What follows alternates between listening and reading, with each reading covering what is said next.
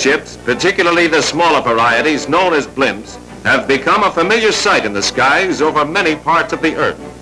Now it can be told, during the war they played an important role in the defense of the American continent, both north and south, performed some outstanding rescue accomplishments at sea and in the jungles, and the peacetime future anticipates their fulfilling an equally brilliant service to mankind.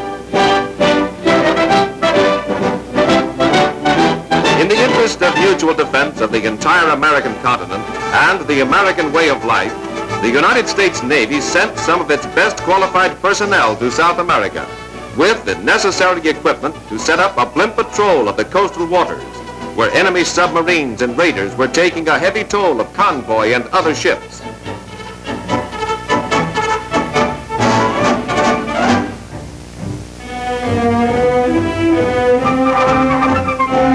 These ships of the air did not require the building of large and elaborate landing fields, just their mobile mooring masts and a few skilled mechanics to keep their engines in order.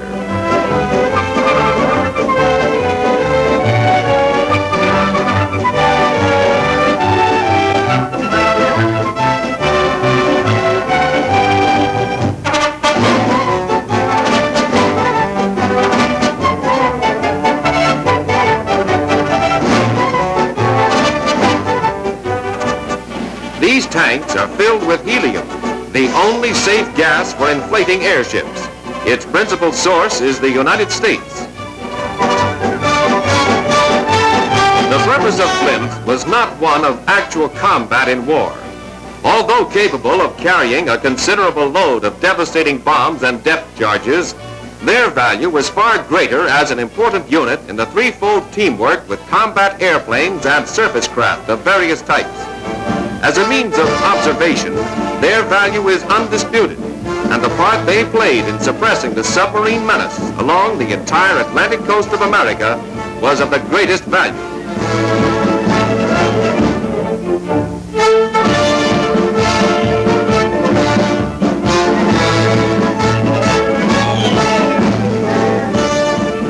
During most critical times, they became a familiar sight over beautiful Copacabana Beach and the nearby city of Rio de Janeiro as they made their way out to sea to ride the skies on patrol over a convoy of ships loaded with soldiers, raw products, and munitions of war, and to search the seas for submarines with secret detecting equipment.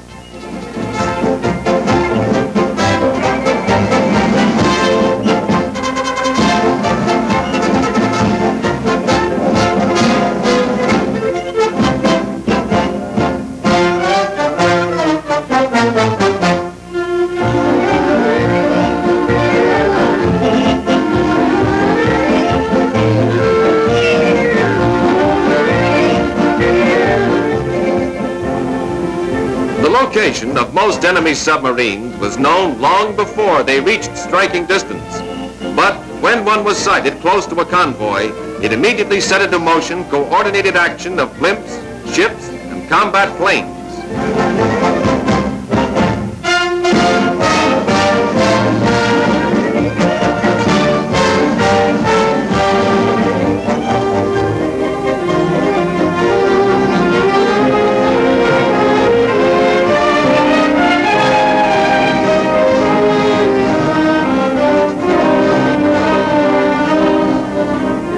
A wireless message flashed from this blimp to its home base is quickly relayed to the Brazilian Air Force.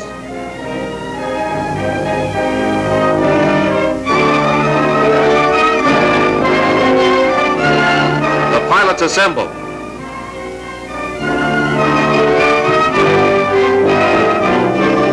They receive their instructions.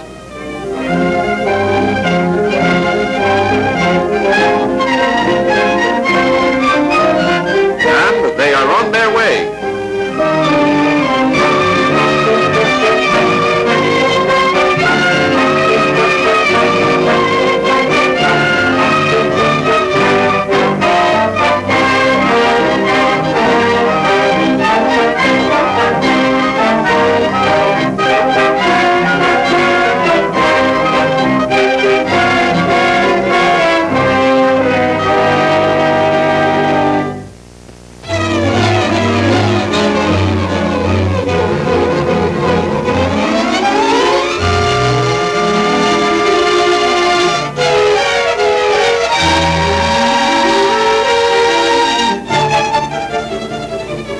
ships are not equipped to fight it out with the deck guns of an enemy submarine on the surface, but they can continue to cruise at a safe distance and provide helpful information to the convoy as it lays down a smoke screen and prepares to deal with the situation in its own way.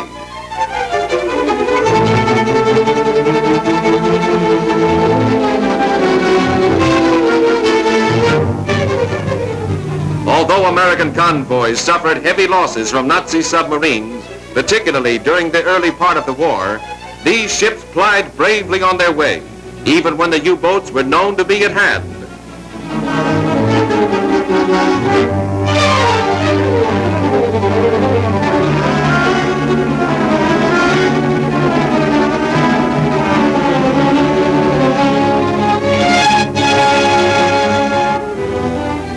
A submarine is dangerous when it is on the surface, but when it submerges, it becomes the fear and desperation of all surface ships.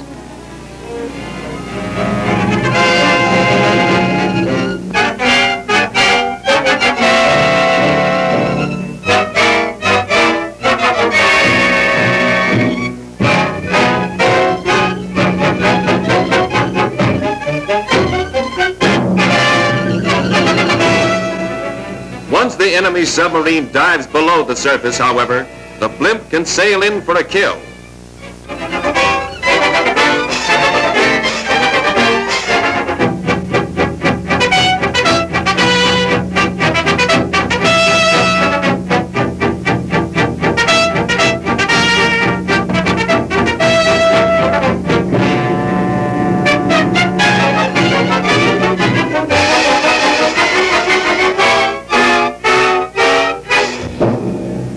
In times of war, surface ships are in constant danger of being torpedoed, and their only protection is depth charges of limited range.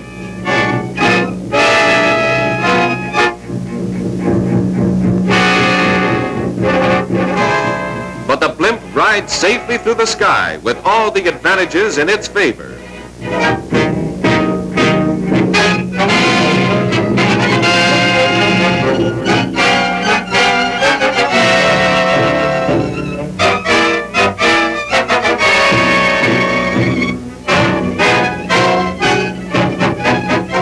Its mission completed, the blimps can continue on convoy duty, proceed to other assignments over sea or land, or return to their own home base.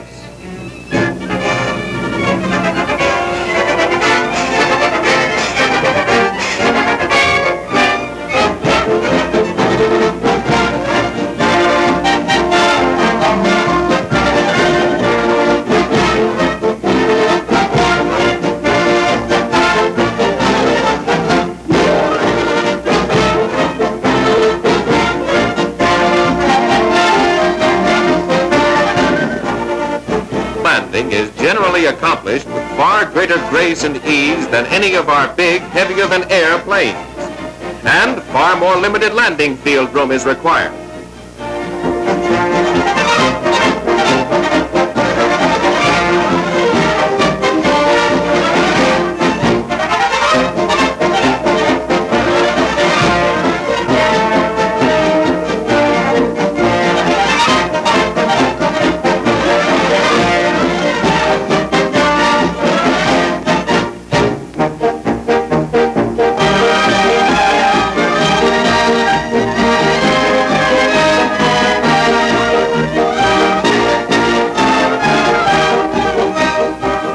Mooring masts are used on well-established landing fields. The blimps can be moored to these outdoors or pulled inside for more permanent parking.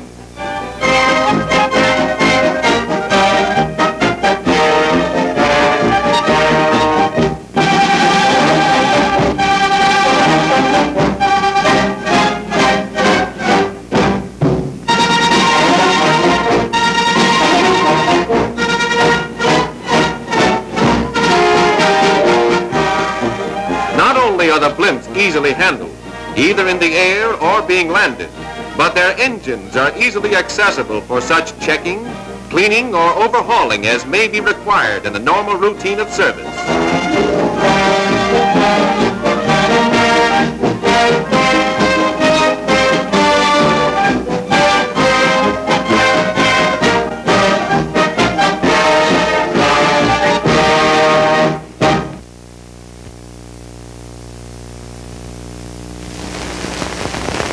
times of war or peace, routine patrol flights along the coast of South America sometimes take the blimps over great areas where travel by air is the only practical means. But jungles and swamps are no obstacles to these ships of the skies. Equipped with the most adequate and modern means of communication, the blimps can keep in constant touch with their home base and other distant contacts. Sometimes they receive orders which send them on search and rescue missions far beyond the frontier and deep into jungle areas where other means of rescue are exceedingly difficult or even impossible.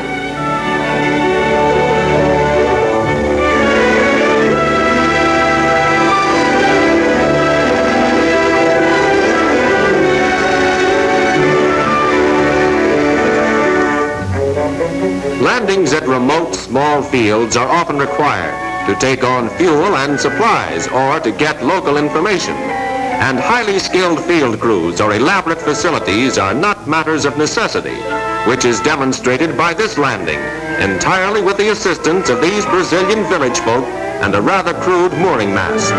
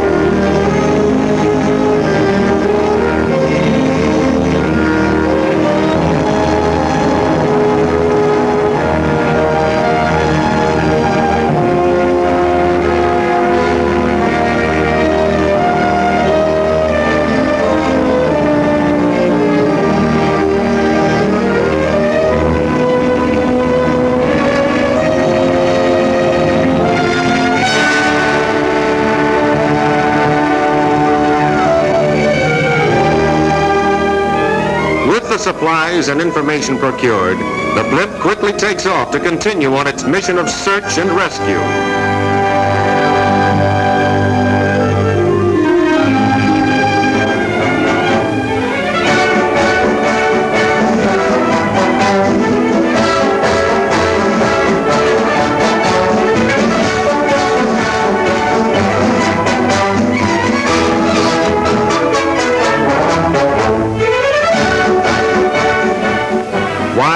Undeveloped and jungle areas cover large sections of many districts in South America. Air transportation has tremendously aided development of these regions, and many planes fly over them with equipment and supplies for remote mines and other developments. Occasionally, these planes are, for various reasons, forced down in these vast and impenetrable jungle areas. The pilots and passengers are almost certain to perish unless rescued by outside assistance. And the blimp has already proven itself by far the most practicable and efficient means of search and rescue of these unfortunate victims.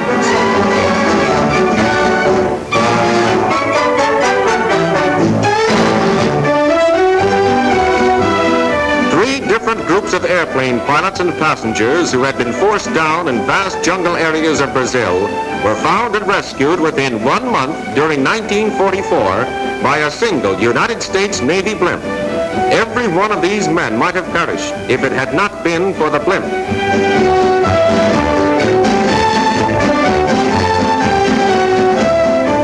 The blimp is so easily maneuvered that in many instances it can be put right down on the ground for the survivors to climb aboard.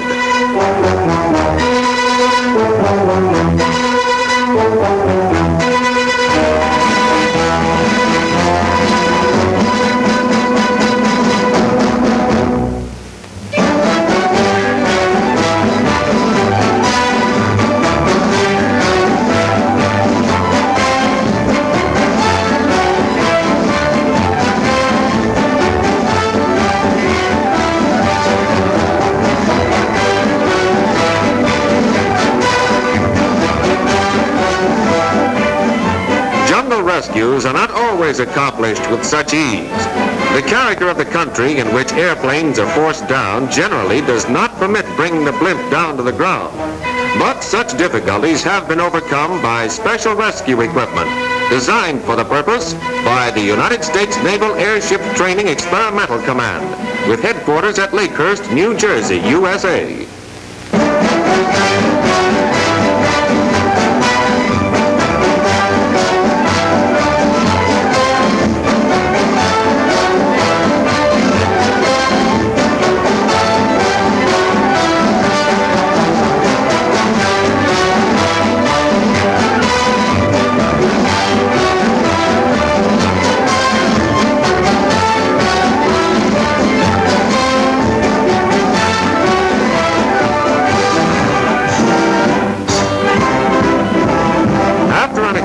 Signals and a plan of procedure is determined, the medical first aid kit is lowered, and the blimp descends to drop it to the survivors.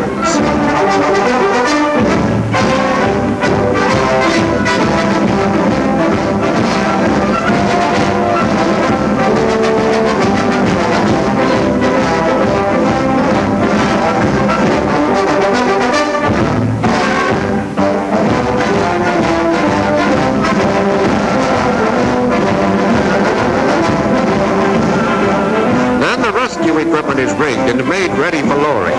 A rescue ring attached to a long line run through pulleys inside the blimp is dropped to the ground while the airship hovers or cruises slowly over the spot.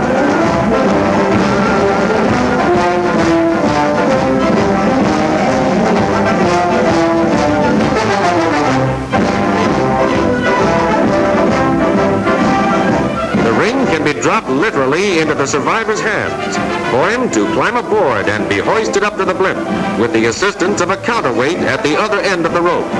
If, however, the survivors are badly injured or otherwise not in condition to get into the ring without aid, a medical officer is let down to the ground to help them. As the survivor comes up, the counterweight goes down.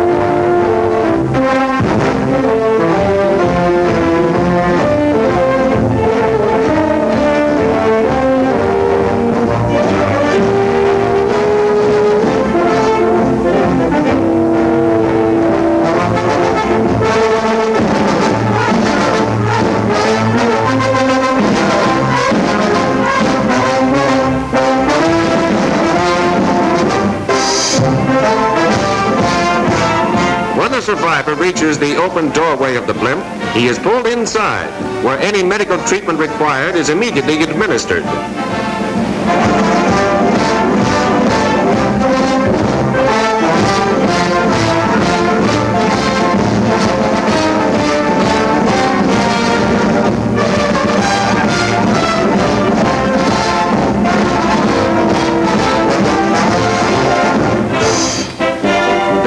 Ring is dropped again as the blimp hovers or cruises into position for another rescue.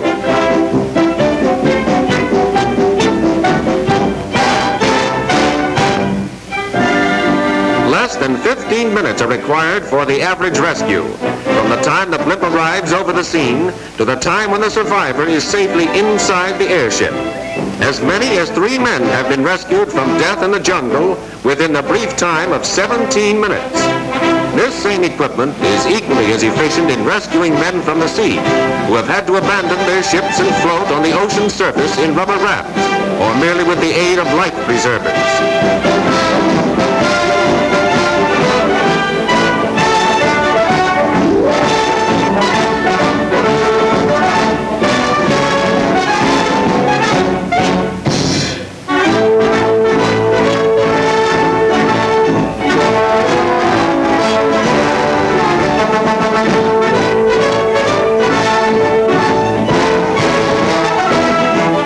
The survivors are aboard the blimp, a special device releases the counterweight, and the airship proceeds back to civilization.